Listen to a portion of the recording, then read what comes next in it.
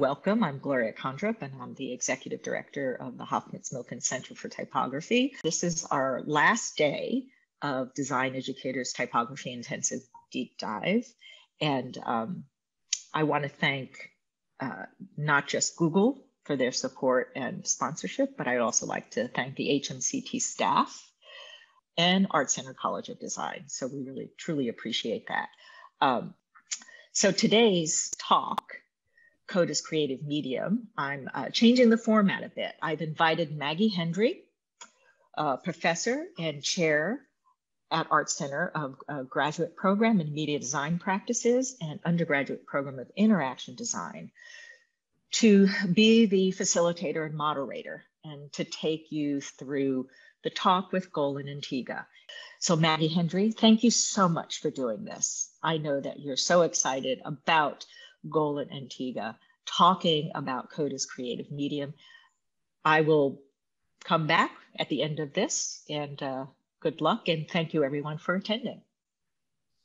Thank you, Gloria, and welcome everybody. As Gloria said, I'm thrilled to not just discuss the book Code as Creative Medium with Golan and Tega, but really to be part of a group of educators who are looking for new, innovative, networked and collegial ways to create alternative forms of learning and integration with the kind of computing science and computational design part of our practice, and having the opportunity to hear from them directly and also to talk more about their book is a real thrill.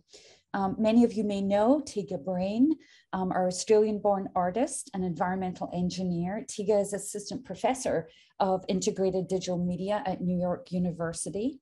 And her work examines issues of ecology, data systems, and infrastructure in natural and built environments.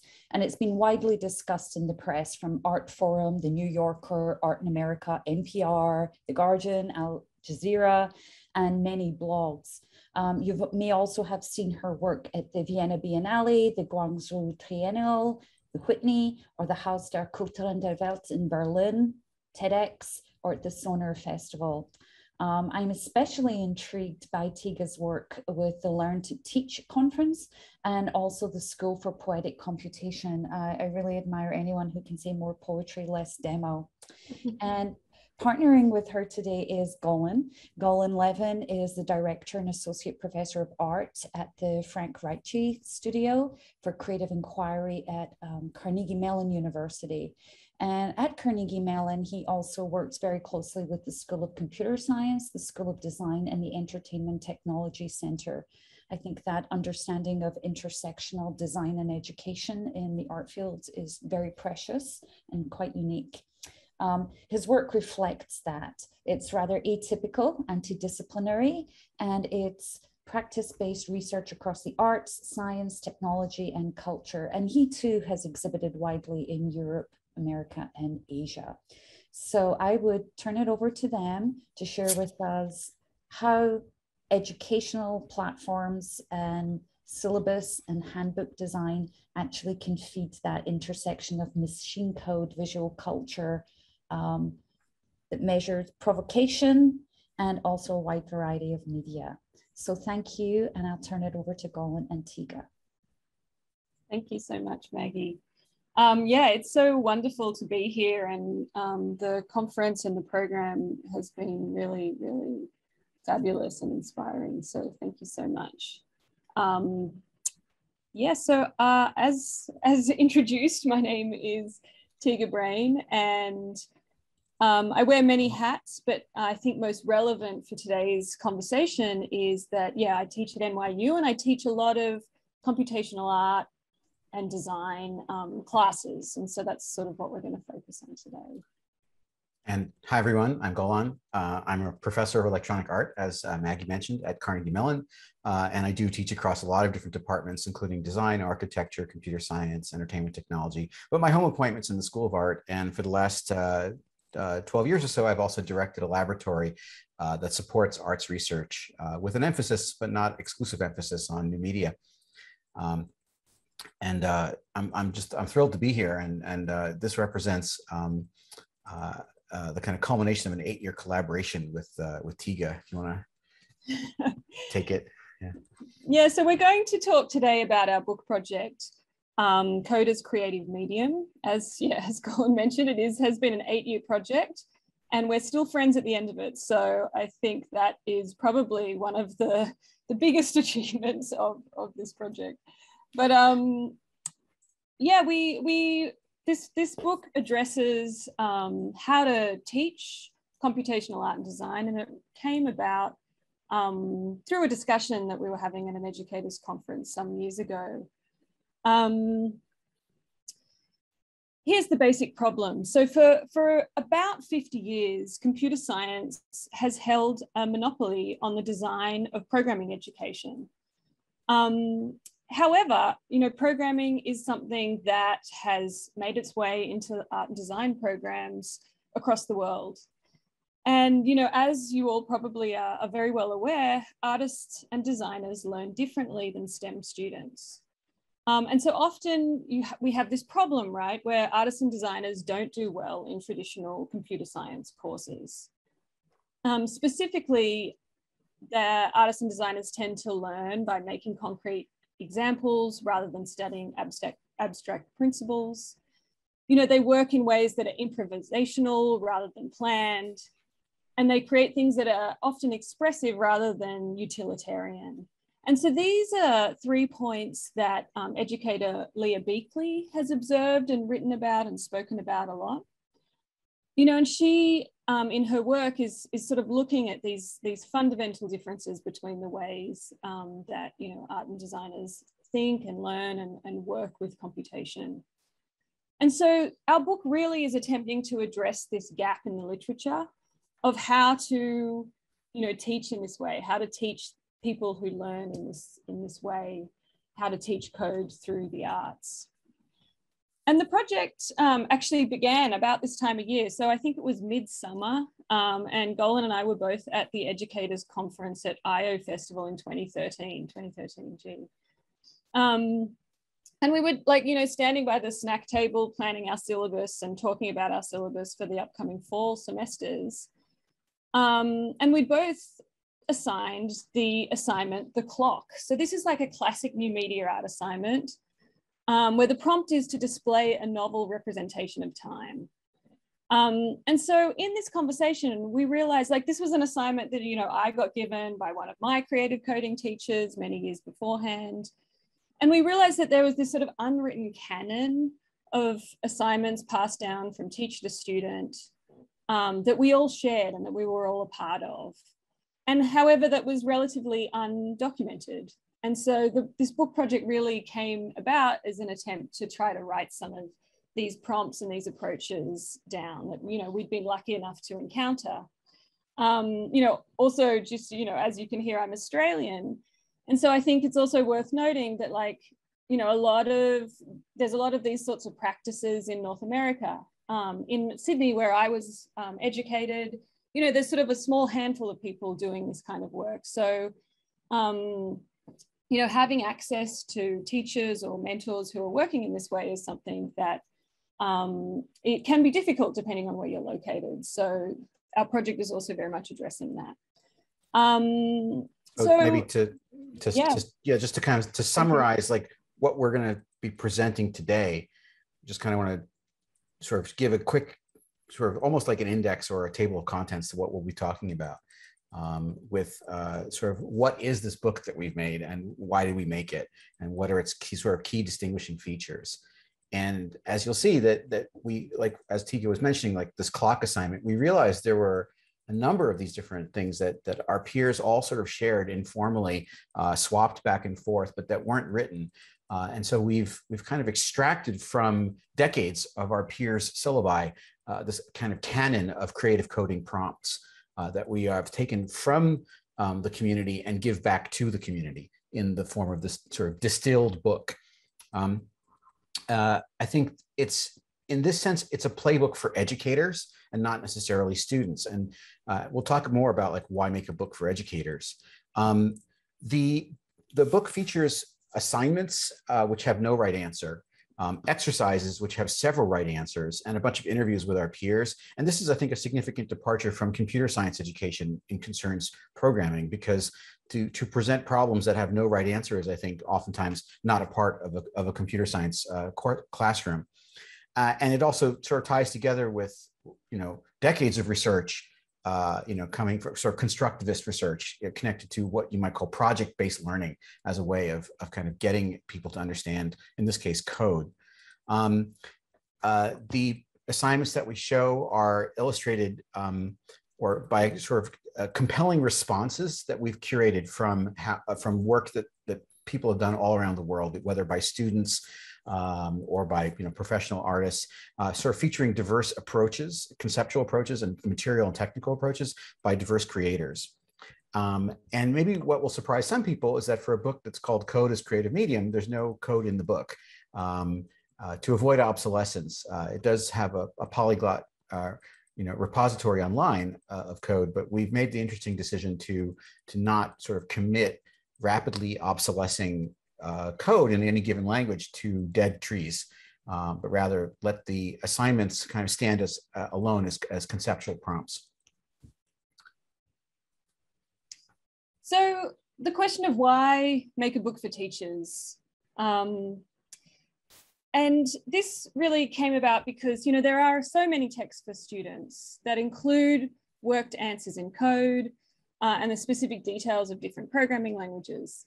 But there are surprisingly few resources for teachers, particularly those who are trying to combine like arts and engineering or design and, computation in a syllabus and navigate, those kind of two worlds, one coming more out of the sciences and the engineering mindset, and one which, is hinged on creativity and expression.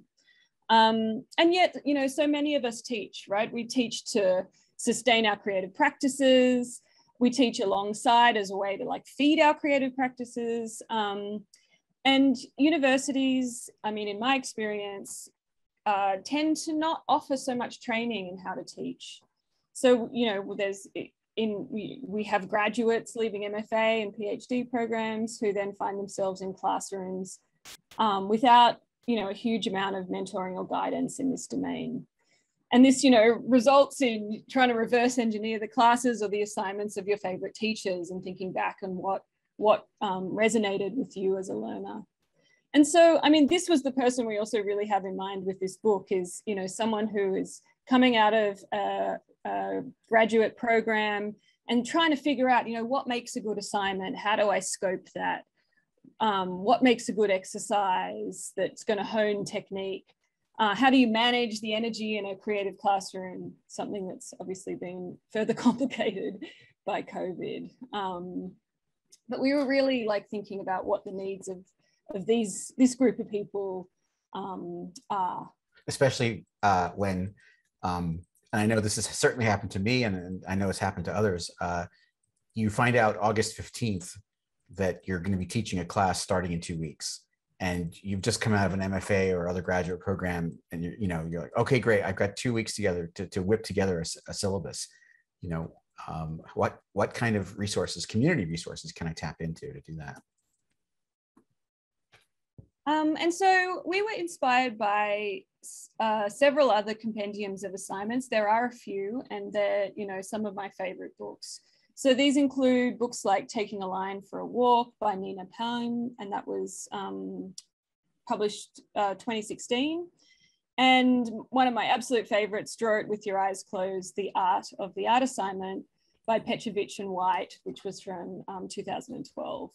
And in there, they have this beautiful afterword in the text that I really recommend reading if you haven't come across it already. But they discuss, the rise of publications around art pedagogy. But observe, and I quote, what disorientated us was how little attention was paid to the nuts and bolts of teaching, the effectiveness and applicability of certain classroom strategies, coping mechanisms for the psychological toll of being a diligent instructor, and ways to teach a subject that resists straightforward explication. And so what we realized we wanted was a book of assignments. And so we were very much inspired and working to fill that same blind spot in the resources out there of the nuts and bolts of teaching. Here are a couple more. Yeah, there's a handful of other people who've had sort of the same idea. This one on the left is brand new, Wicked Arts Assignments. The Photographer's Playbook considers, 200 assignments in photography specifically. Many of you may know Yoko Ono's Grapefruit, which is old and sort of a legendary classic of sort of prompts. And also Teaching for People Who Prefer Not to Teach is sort of full of prompts to kind of disrupt how the classroom is conducted. And there unfortunately aren't enough books like this that are made for teachers. In fact, when we proposed a book like this to various presses, including our own press, the immediate response was like, well, why not make a book for students? There's a bigger audience. More people are going to buy a book if it's for students. And it's hard to kind of stick to your guns and say, well, really, we want to make a book just for educators, and we hope that the impact of the book will be sort of secondary to a larger crowd. Another thing that really became clear to us is that unlike works of art, educational assignments are rarely considered worth saving or worth publishing. And so, this knowledge and these practices are often not captured and recorded. And the situation for digital media is even more dire. And this is something that just, was devastating for Golan and I as we worked over, a 5-6 year period putting this book together, where a lot of syllabus are hidden behind courseware firewalls, but also just, media art projects, particularly internet-based practices, just disappear off the internet. So we would, come back after a couple of months and be revising a draft or revising an assignment.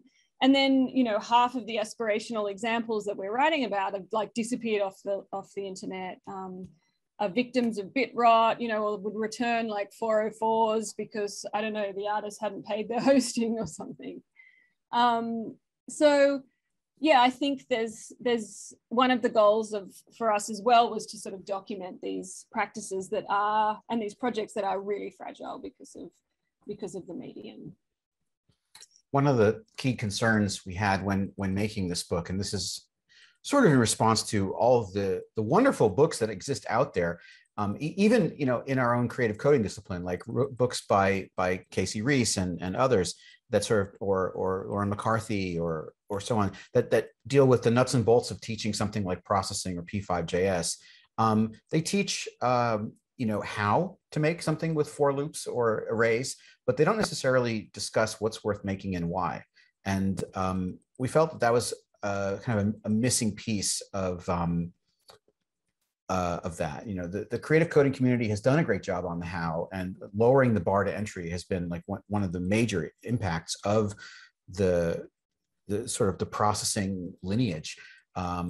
But this has also led us to sort of equally important questions about what's worth making and why. And this is particularly important as tools rapidly change. We're in a world where, what was something a PhD might have done 5 years ago can now be produced by a beginner with, an artist-friendly toolkit like ML5JS or something like this at the click of a button.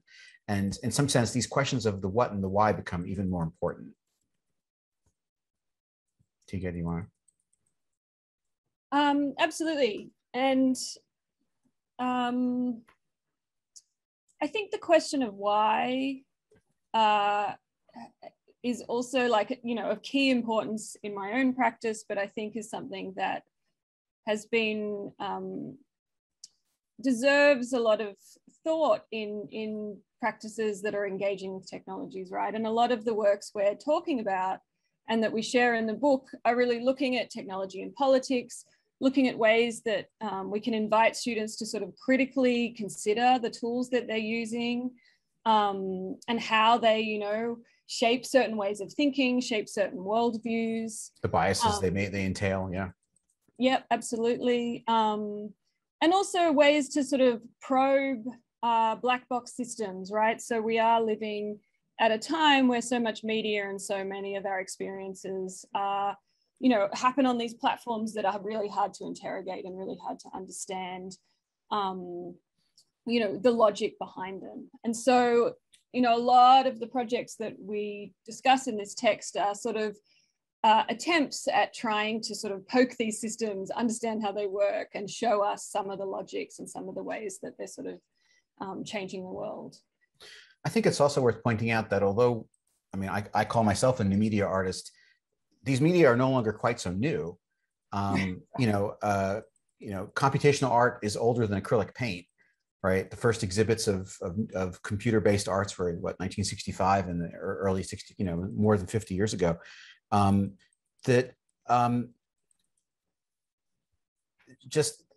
We can now kind of look back on this 50-year history and think about sort of some abiding themes in new media arts and kind of distill those as well. So these are themes like generativity, right, as a kind of a core principle, or interactivity, or connectivity, network-based practices of communication, or virtuality, or audiovisuality, sort of transmediality, sort of that these are abiding themes now that new media arts have been thinking about for 50 years, and they become sort of the subject for the curricula that we present. So let's dive in. We talk about some of the kind of the contents of the book and the kind of assignments that we give. Yeah, so the core of the book, 24 prompts for assignments. So these are projects, that could be sort of expanded out to cover like a number of weeks of semester, and they have no right answer. So we've compiled these from our peers. We exhaustively catalogued more than 1,000 assignments given by educators to their students by looking across platforms like open processing and sort of documenting what briefs were being given. And each of the assignments has these sections that we outline a brief, learning objectives, variations that would be ways to modify the assignments for different skill levels, or perhaps modifying it to address a slightly different medium. And then there's a section called Making It Meaningful for each one, which discusses how the prompt connects to abiding themes in arts, history, and culture. So picking up on some of the themes that you've just mentioned, Golan. And here's a spread from the face generator assignment that's also showing the illustrated collection of projects that feature diverse approaches from diverse practitioners. So, the project to create software to generate faces is aligned with data visualization works, such as the classic 1970 Chernoff faces, or Heather Dewey Hagbog's 3D prints that she derived from found DNA on the street. And so exploring issues of like biological surveillance and what information can be sort of discerned from DNA. Through to more expressive projects, so like Kate Compton's cartoon faces that you see up on the top right, it is for me. Or Carolina Sebecca's interactive animal puppets. Some of the work is, much more political and much more gripping, such as faces carved into aspirins by Hyphen Labs, which is that full page image you see there. And this work represents data that's documenting American opioid deaths, sorry. For projects that illustrate our assignments, not every project that we choose is famous. And this is a case in point. The project here, which is illustrating a data self-portrait or quantified selfie, the sort of title page here is a student project. We choose these, oftentimes in place of sometimes some very well-known and masterful works, because we're trying to choose projects that had sort of what we call pedagogic value, projects that were compelling but also easy to explain, so that an instructor in the classroom could kind of efficiently communicate to a student what example responses to a prompt could look like. And that would also demonstrate a sort of, a range of conceptual concerns and approaches to media. So this data self-portrait project, Tega, you want to? Right, so this, the data self-portrait spread that you're looking at is an assignment to visualize data that presents insights about yourself. So this is a prompt for students to go out and collect a data set about their behaviors or their living situation or something that reflects themselves. They may use pre-existing data, such as an email archive or data from a fitness tracker or something like that. They might even create a new system for collecting this, right? So there is this sort of breadth there that can invite students to think about measurement and the ways that collection, takes place or, happens. And so then the prompt is to create a visualization of this data that helps answer a question about yourself. So, with the key being like building some new insight. So the aspirational examples, some of these ones you see on the page here range from sort of non-computational responses to this assignment. So the top right there is a work called Dear Data from Georgia Lupi and Stephanie Pozovec. They have a book on the same project, and this project consisted of postcards that they sent each other with drawings of data from their lives. And so every week they would sort of exchange postcards to form this collection. We also really tried to look at maybe underattended histories or underattended artists. And so the work Sonia Rappaport's Biorhythm, which is that work in the middle there, you see with the SMTW, yes, as indicated. This is a work from 1981 that's really addressing the quantified self. And so Rappaport used a commercial kit to predict her daily biorhythms and then compared her own experience with the computerized predictions, really preempting, the data-driven moment that we're living in now. So we, definitely tried to sort of present a range of works from the sort of history of this prompt, each prompt. Just personal one more prosthetic, to show you, personal prosthetic. And so we also have a few assignments that sort of take computation into physical space. So this would be an assignment that would be great for a physical computing class. Some of ours also look at, digital fabrication practices, so trying to leave the screen. And the personal prosthetic is a prompt that asks students to develop some kind of prosthetic device that responds to the wearer's behavior or environment or situation. And so this is an opportunity to steer a syllabus or steer a class to look at issues of the body, issues of accessibility, maybe touch disability studies, or think about performance in public space, right, as these works play out in different places. And so there's works here by Sarah Hendren, Chris Wobkin, to name a few there. Finally. I'm going to do a deeper dive here right now, just for a moment, on one of our assignments that connects particularly with typography. And this is called Modular Alphabet. I actually just saw this sort of similar concept referred to just yesterday as molecular typography.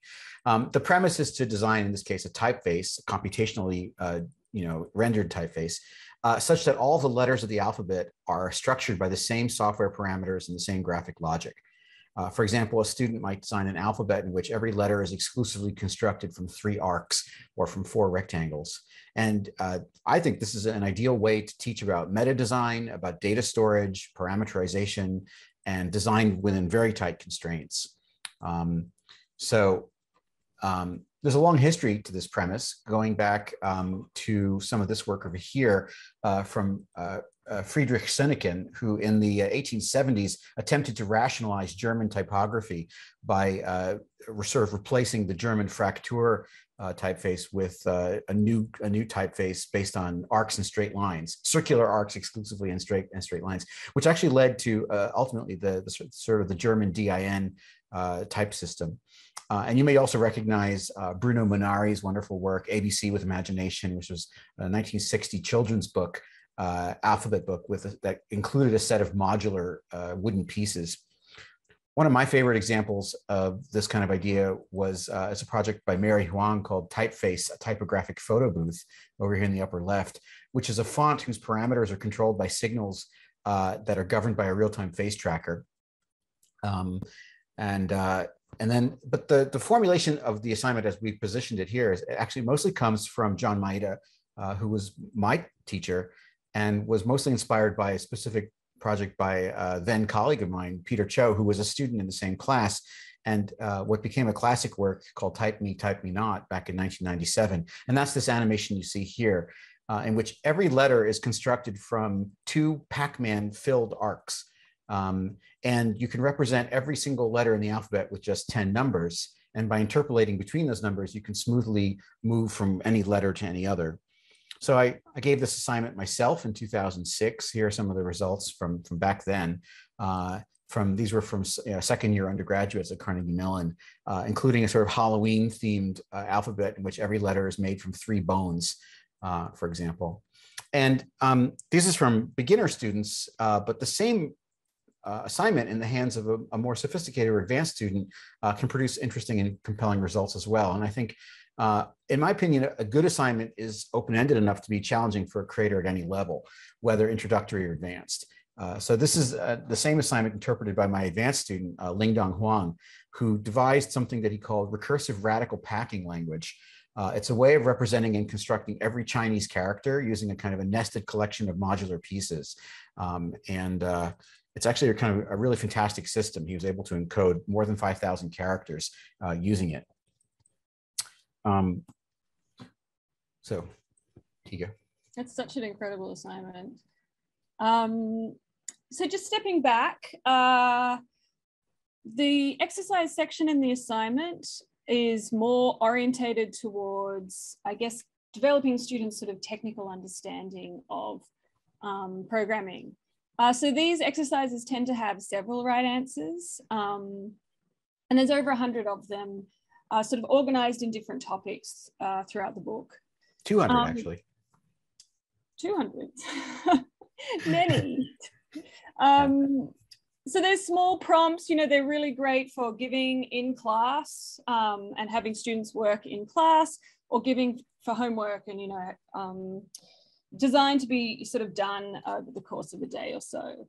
And they familiarize students with the grain of new media art and design. And so the ones you see on the screen there are some of my favorite, and I love to do these on the first day of class, which is computing without a computer, right? So they're prompts to give students in groups. They often address drawing or procedurality, ways to encode, the complexity of the world into sort of a rule-based system. So there's a whole series of them, which are really great exercises, also just to help students, get to know each other and interact. Something that can be a bit challenging when it's all screen-based learning. So what then follows are, in this section, these very short exercises, right? And they range across a wide range of sort of creative coding basic skills. And one of them is, for example, sort of mastering the control of basic graphical elements like, lines and shapes and circles and triangles and things. There's not necessarily a right way or only one way to, as Tega pointed out, to execute these things, but they get people familiar with their toolbox.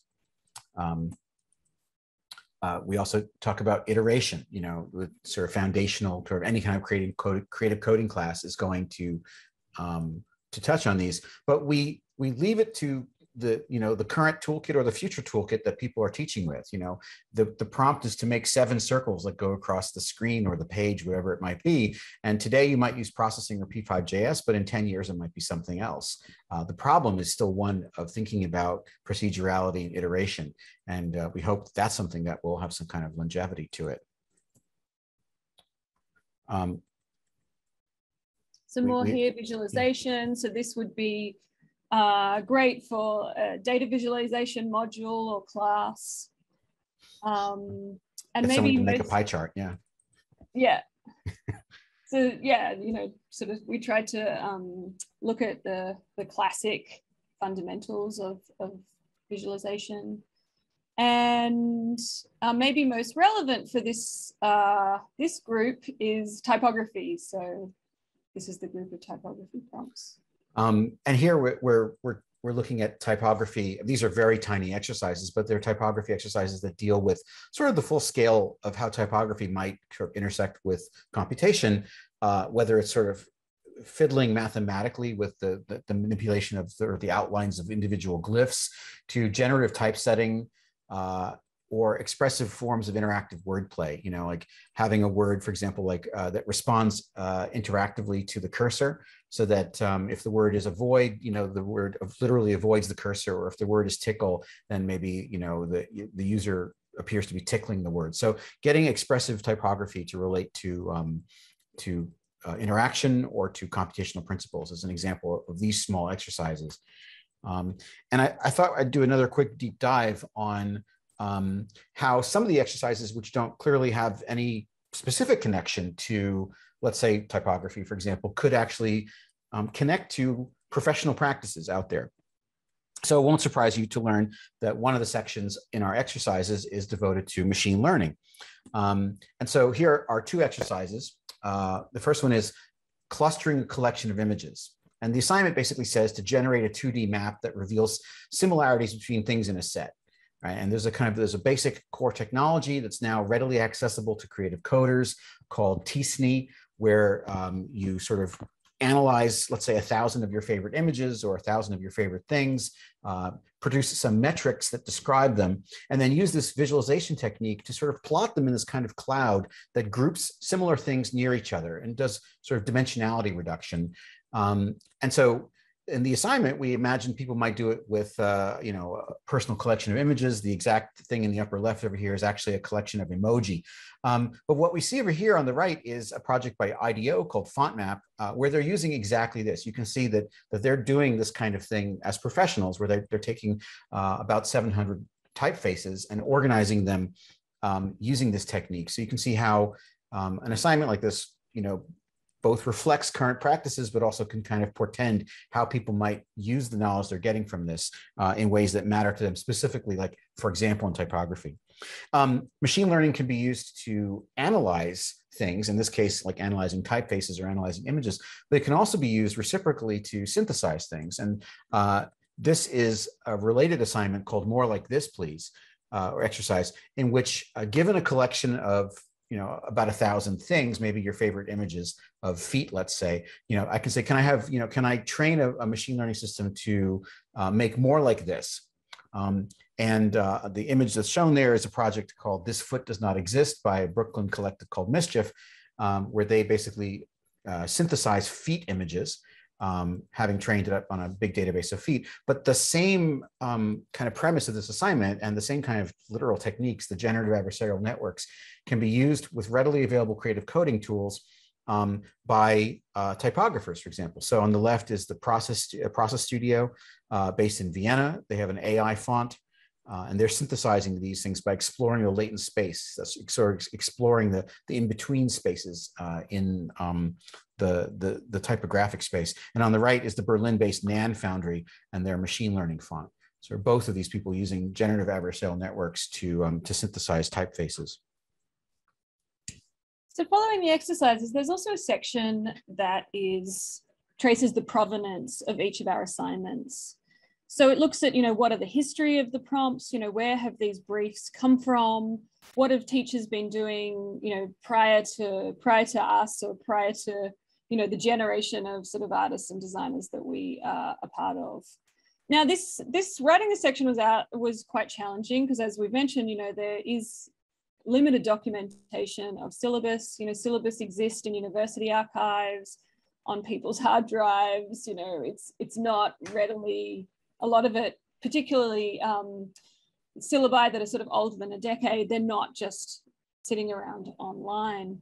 And so here we have done our best to sort of look at where these prompts were given, first of all, and how they've sort of morphed as one teacher has given it, and students have then, you know, morphed it, forked it, recontextualized it, subverted it, and developed it in their own practices. So we have also in that section, there are some references to syllabi, you know, we found in the 1970s and 1980s. And so, yeah, there really is, I think there's really like multiple PhD projects in sort of unearthing some of these histories. Yeah. And the book also has a section of interviews with our peers. Do you want to talk about that, Tega? Yeah, so this section, as you can see, there's probably some familiar faces there for you. We interviewed real leaders in the field, people who have inspired or mentored us with their teaching, asking them a series of questions about sort of what are they doing in their classrooms. So we asked them questions like, you know, what's different about teaching artists and designers to code in contrast to, say, teaching in a computer science context? Or, you know, how do you deal with that classroom where you have some students that are really technically competent and some who are like, you know, fresh beginners? How do you manage those two levels? Or like, you know, what's the most memorable response to an assignment that you've given? Or my personal favorite, which is like, you know, what happens on your worst day? So what happens when things go wrong? And so there's a lot of wisdom there, I think, about, yeah, how to deal with the challenges of working with technology. So I've just pulled out a couple of responses. One question which asked, you know, how do you encourage meaning making, criticality and perspective in this field, which can be, you know, very techno-formalistic? And so Tae-Yoon Choi, who is a part of the School for Poetic Computation, one of the founders, you know, he states that it's like easy to retreat to this mode of like, we're going to help you become a coder. We're going to help you become an expert. But to me, that sounds as thin as we're going to help you become good at Photoshop. I think the real question is about finding a desire within students to master the language of technology. It's code and electronics, but it's really about expressive literacy. I want them to approach code and technology as artistic medium so that they can not only overcome that psychological barrier of I can't do this, or this is not for me, or like I'm bad at maths, which is a classic one, but get to a place of being creative in the medium. And so, you know, he's masterful at giving these short exercises that are really simple, like one button, one output, something where you're pressing a button that lights up an LED, and then using that as a prompt for conceptual thinking. So he finishes, I like to show that you can make a lot of meaning with very little technology. And then one more I pulled out, which is a question of like, what do you do on the first day of class, right? You have students, some who are, you know, panicked because they think that the programming isn't for them. And so Winnie Soon, who's an educator based in Sweden, she shared this with us. So I usually explain the intention of why I choose to work with particular tools. We talk about how there are different coding languages and different coding editors. And I'll talk about why I chose GitLab to host my syllabus, why I chose to work with P5.js, what are the priorities of this software and how are values embedded. She goes on, so choosing a tool is a kind of politics and I want to set that scene, but the course is not all about picking something because it's efficient or good and then just using it. I want you to ask, why are you using it? What kind of values are you subscribing to? I think that's quite important. So there's lots of these sort of gems throughout the interviews that have been super helpful in my own teaching as well. And I think this quote here really summarizes a goal of our book as well. So this is from Whitney Spereza, and she says, our understanding of what computational work looks like has become limited because of the history of computing has been dominated by figures in STEM, but other figures and stories belong in this history too. And so, you know, this project is really about insisting and advocating for arts literacy in engineering spaces and in computer science spaces. You know, for a long time, we've heard about code literacies, how we all have to learn to code, and it's really important. But I think it's also essential to advocate for arts and humanities in these sort of interdisciplinary spaces. And so we really have tried to create a resource here that emphasizes how valuable arts literacies are for engaging with technologies in ways that are nuanced and culturally situated. So this is now just a kind of a coda to the talk. It's not really about our book per se, but it's about kind of how Tega and I work as educators. And the book that we've offered to the community is made possible by free and open source software toolkits for the arts, which have really revolutionized access and democratized who can be making art and how. And we participate in those communities as well. And we wanted to just briefly mention about, how a lot of those tools, like processing in P5.js, they're not only being made, by by non-corporations. That it's not just that they're made by non-Adobe or by open source communities. They're actually being made by educators, artist educators. And it's educators who are making these tools for their students so that their students can then learn to code and learn to make art with code. So there's a kind of a bidirectionality or kind of a dialogue between tools and pedagogy. It's not a coincidence that these wonderful, well-documented tools like processing and P5JS and others have emerged from educational communities. And I want to talk for just a second about sort of how educators are extending the field, building and contributing to these open source software toolkits and libraries.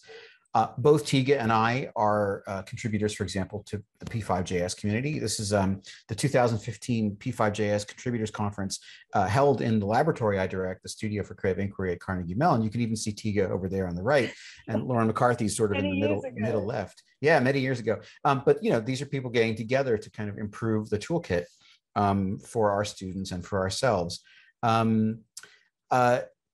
We know that about a week ago, you heard from our colleague, Q Hashim. So Q designed our book. Q designed our book using something called Bazel.js. Our book, as you may know from last week's presentation by Q, was computationally designed. And it's a kind of a nice harmony because our book is so modular, broken up into these little exercises and little assignments and little interviews, that it becomes easy to sort of write a script that kind of generates the book's layout. And we were very proud to make that a part of how we presented our book to the world, that it was computationally generated in its design. Q is using a set of tools called Bazel.js, which are created by Ted Davis and Benedict Gross and others as educators for their students. There is primarily developed in Switzerland by those folks, and they made Bazel.js as a way of scripting in design so that their students could extend code to the problem of book design. So yeah, Golan and I have both done similar projects addressing different tools. One that I developed with Sam Levine and a number of students here in my program at NYU is a P5 library for risograph printing. I'm sure most of you are familiar, but if not, a risograph is sort of like a photocopier crossed with a screen print process. So it's a printer where you sort of separate out colors and print in layers. Preparing a lot of test prints and so forth, I became frustrated with only using like Photoshop or Adobe tools to create the files needed to do this printing process. And yeah, we decided to embark on creating a P5 library that allows you to do color separation and cutouts and different processes that are specifically orientated towards risograph printing. So, in the library, all the ink colors are specified, and yeah, it's really orientated to bring computational processes to this particular printer. And so if you just go next slide, there's a couple more examples there of some work documenting the library that we did. So, designing grids in Photoshop can be very time consuming. Do it with code, super quick and easy to do. So again, yeah, we've sort of tried to document this best as possible, and it's sort of being experimented with by students in our print lab now. And coming out of my lab was another project to extend code out into the physical world with a library called P-Embroider. So this extends the code writing process to CNC embroidery. As you may know, it's actually not expensive to go to the store and get a computer-controlled embroidery machine. They cost $600 and up, and they allow you to create a design and then export it in thread, in real fabric. The issue is that software that for designing embroidery designs is where they get you. The software to design your own designs for embroidery can cost literally thousands of dollars. They have like payment plans, monthly payment plans. It can cost $3,000 and up to have your own design software. And adding things like typefaces is extra. Like you buy a few $100 extra so that you can have high quality typography. And when I found this out, I was just downright offended. And so my laboratory created a library called P-Embroider, which works for processing to allow for computational design of embroidery patterns. So you can write code and make for loops and so forth to export shapes and so on.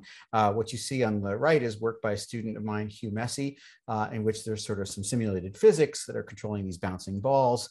And then he exports these animations in terms of multi-frame embroidery files. Finally, my lab, but also our friends in general have been, we're part of many communities that are concerned with supporting open source software toolkits for the arts. This is a website created by a former colleague of mine, Everest Pipkin, who was supported by my lab to create this resource that's called the Tiny Tools Roundup. And it's basically a huge list of open source software toolkits for the arts that allow for all kinds of things. They have more than 800 different tools listed, of which things like processing and P5JS are only but 2. So that's what we got for you. We want to thank you so much for hosting us today. No, thank you. I want to open this up for lots of questions. And I was also just going to pop into the chat for anybody who would like to check it out. There's an accompanying GitHub for a lot of the code that goes with these exercises. And as people pop in their questions, I wanted to share a thought and then a question, right? And one of the thoughts is, thank you for really helping resolve an issue that I'm often faced with, which is the conversation can often become about, should we use Jitter or Max? Is it P5JS? And it becomes a very tool-oriented discussion, which for some people is actually an ideology. It's a question of belief as opposed to, I believe, what your book and your work offers us, which is a really concrete proposition to the student, situated in material feedback. And in some ways, we kind of sneak up on the learning of procedural thinking and iteration and the foundations of computational science. So I really appreciate that. And I think that's something that when I look at the prompts to the students, I start to tease out what is actually going to be the critique, right? Which leads me to my question.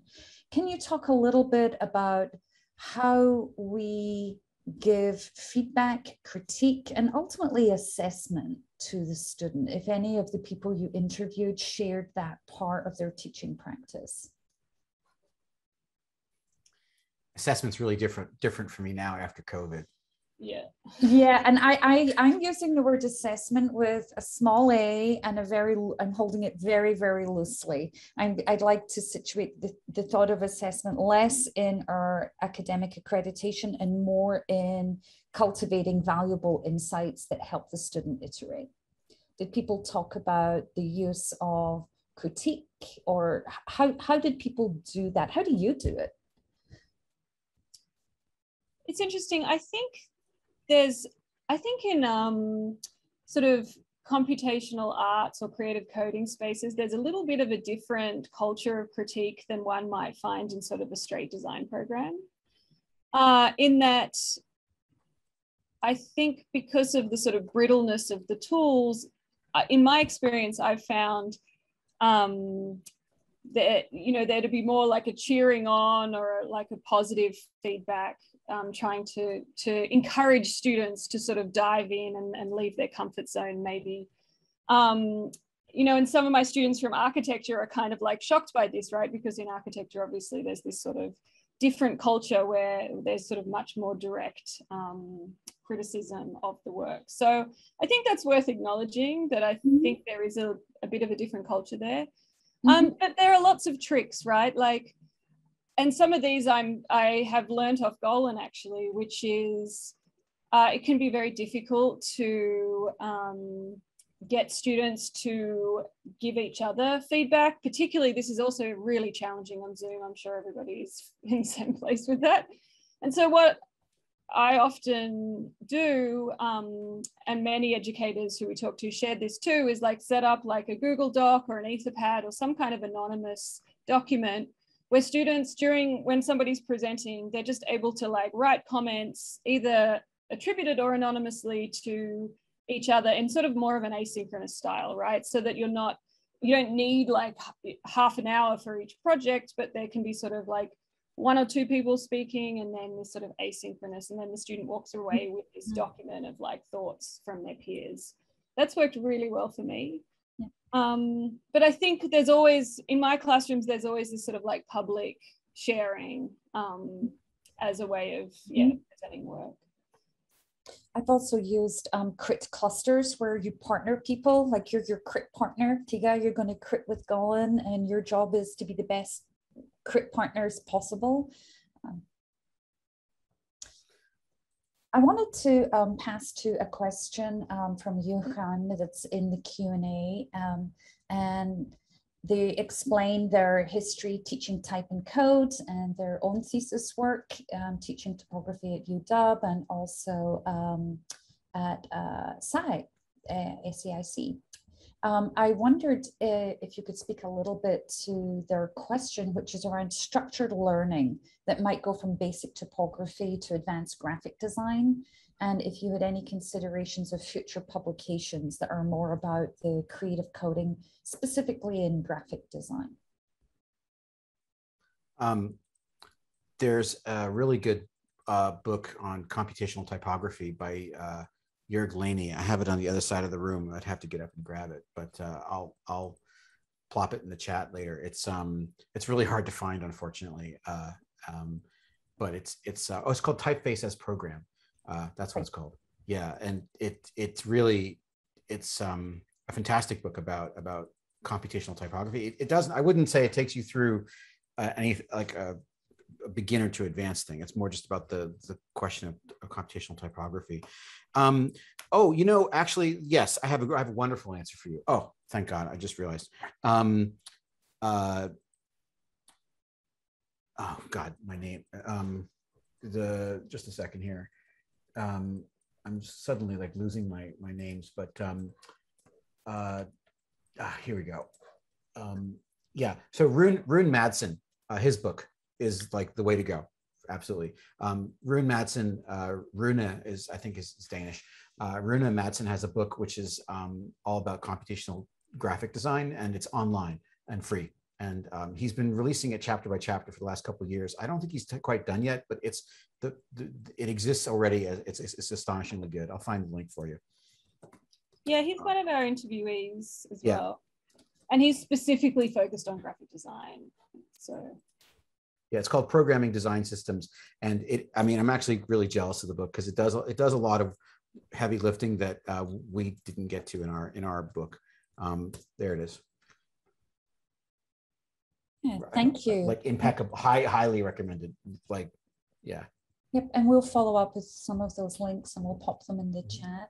Yeah. I'm also looking at Rhonda's question, which kind of like bridging the code with traditional design branding systems. Do you believe designers have to be coders? And as we enter into that question, I'm asked this question a lot in interaction design, and I kind of try to unpack what people might believe the word coder to be, right?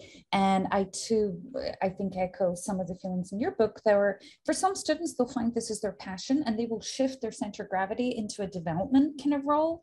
Others, it's more like, this is a medium and I play and experiment and break and toy, but there's this form of literacy. And I think that literacy is what I encourage and expect now for at least designers who work with computation at the heart of the experience they're designing. But I'm curious what your thoughts are on that.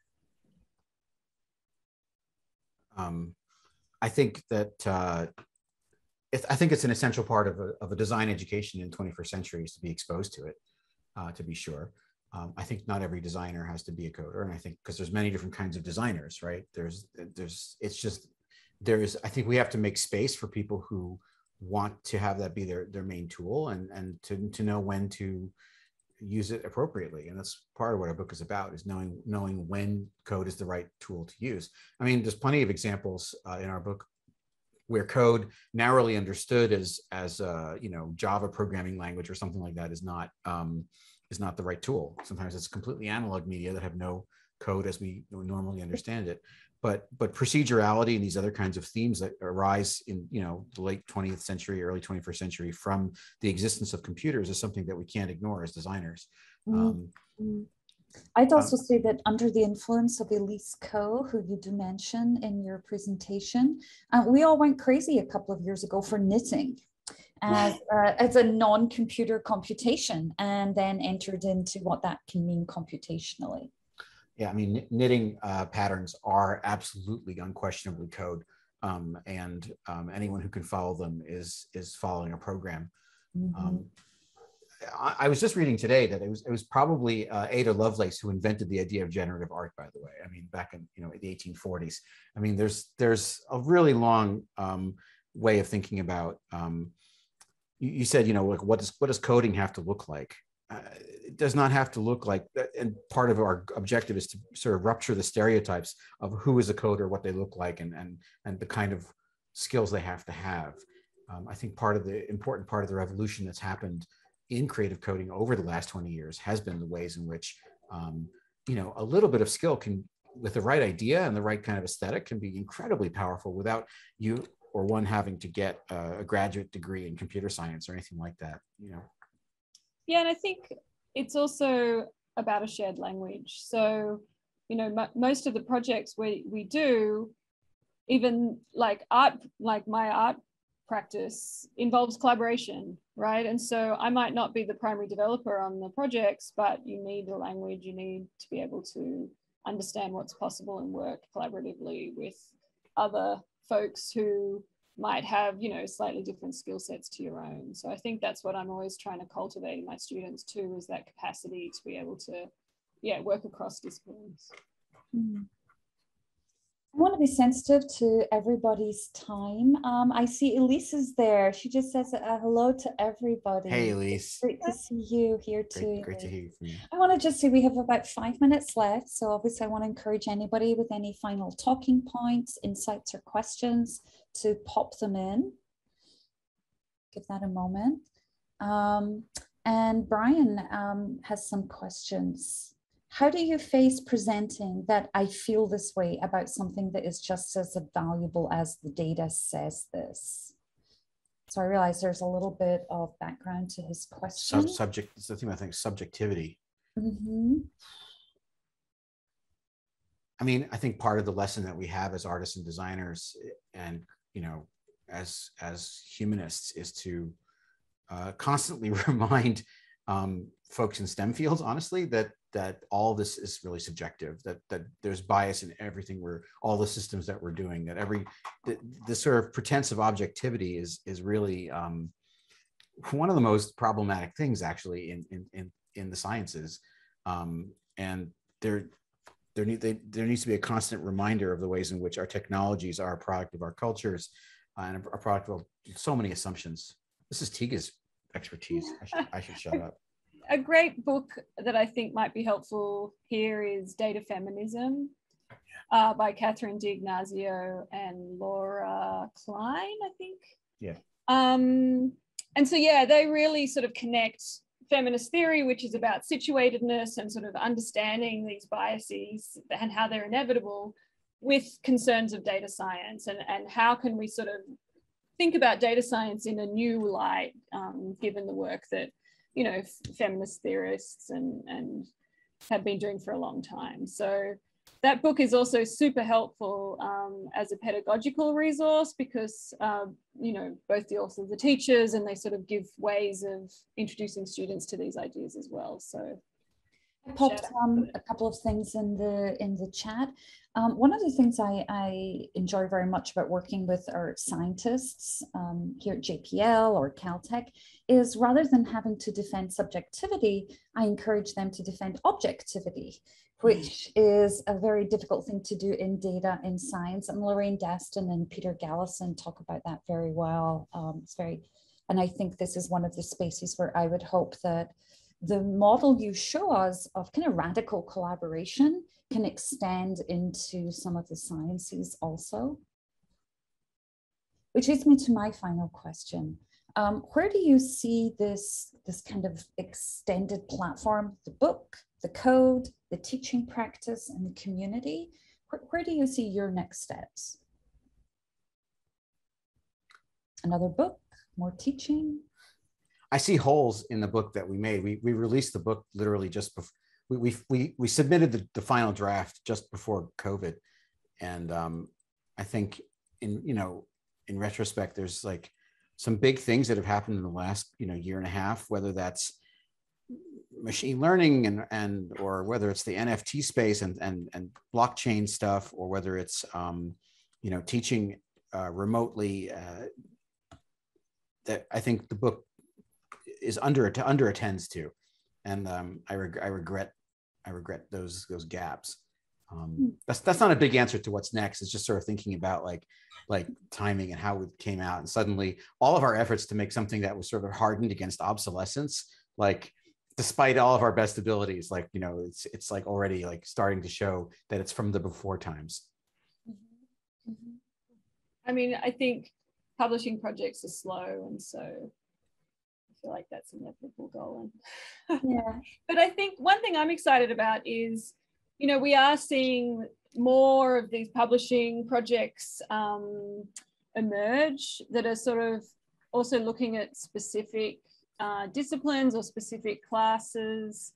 So I'm thinking of Winnie Soon, who we also interviewed, just released a book with Jeff Cox that's specifically looking at software studies. So like, more humanities focused project around, like teaching coding, but for software studies and humanities students. So I'm really excited that we are seeing, like our project, we're seeing these more interdisciplinary resources.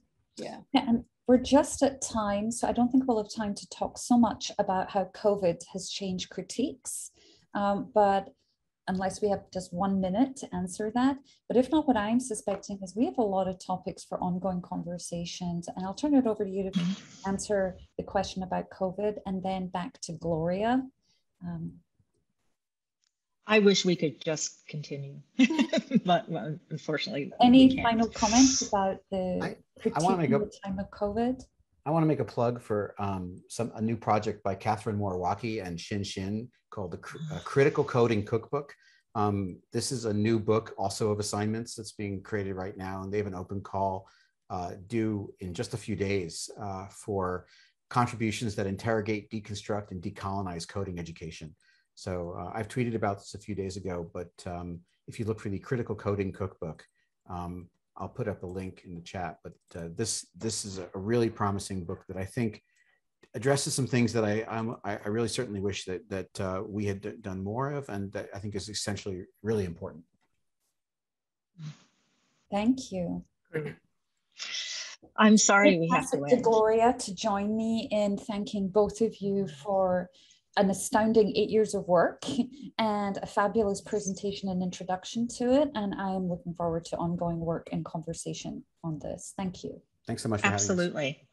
Absolutely. Thank you both for accepting the invitation, and expect more invitations to come from us to further expand on, I have lots of notes to further expand on what we've talked about. And I know Maggie also is very excited about expanding the conversation with both of you and within the educational community. I think this is an imperative to do. So thank you everyone for attending. And thank you, Tega, thank you, Golan, and thank you, Maggie. Amazing. I knew there was, to get me and people who know me, who starts in a very analog environment, to be so enthusiastic about computational design and computational code as creativity. You have definitely done something very unique. So I applaud you both. Thank you again. Bye. Thanks a lot. Bye. Thanks.